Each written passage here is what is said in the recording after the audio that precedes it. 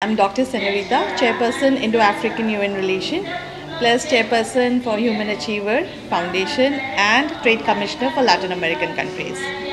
Ma'am आज global foundation की तरफ से प्रोग्राम रखा गया है, एज अ चीफ गेस्ट आपको यहाँ बुलाया गया है, आप कैसा फील करते हैं और क्या कहना चाहेंगे इसके बारे में? No, I'm very happy that Dr. Meenakshi is thinking so beautiful.